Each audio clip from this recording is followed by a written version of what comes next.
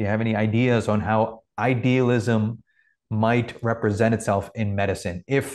If Descartes had said, "Hey, by the way, it's mind actually," and we said, "Okay," because we're not philosophers, we'll just go by that assumption, what would medicine look like?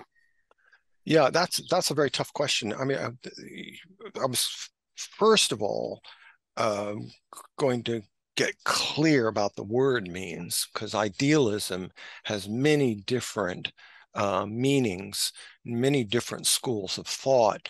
There's Platonic idealism, there's absolute idealism, there's panpsychistic idealism, on and on and on we go here. But what they all have in common, I think, is that mind or consciousness is fundamental. Now, to stretch it a little bit more, subjective idealism, absolute idealism, panpsychistic idealism, mind is the only reality. And anything that you see that you believe to be physical is just a phenomenon of consciousness. Now, I think that that this becomes extremely sort of difficult for the scientific viewpoint to sort of take in seriously.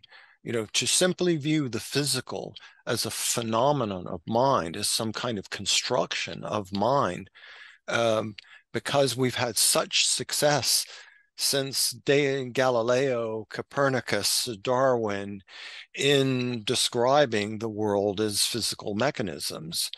So I don't think we're ever going to get away from that. That the scientific point of view is going to command our attention because of its success in terms of physical explanations, even though fallible and corrigible.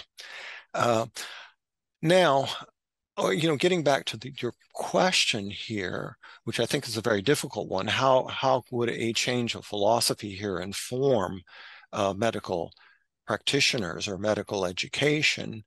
And I think it just goes back to this same point I was trying to make before, that medicine cannot be, strictly speaking, just confined to treatment of this physiochemical mechanisms.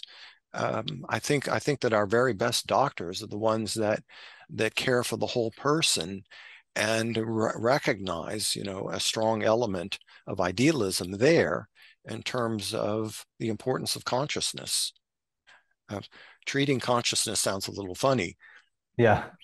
but I think I understand where you're going with that. Yeah. I mean, the view I take, rather than treating consciousness, the way I see it is that if there were more emphasis on mind, regardless of what the final conclusion may be, I'm not as interested in that, but I'm more interested in the journey and the path. If there were more interest and more, I guess, consideration of the importance of mind, whether primary, secondary, equivalent, um, I think what would happen is by paying more attention to this, our senses would refine, Mm, our perception would refine, our thoughts would refine. And I think many of the things that we see in other traditions, there are entirely other models of anatomy in China and India, for example, that are completely unrecognizable to that anatomy textbook I have back there. And to me, that's because the mind is developed differently. It's perceiving in a different way. I don't think anybody's making up anything for centuries, and when they're drawing these diagrams. So that to me is the benefit of that, to see, and perhaps going beyond the idea of dualism of mental and physical, perhaps we don't have to name it.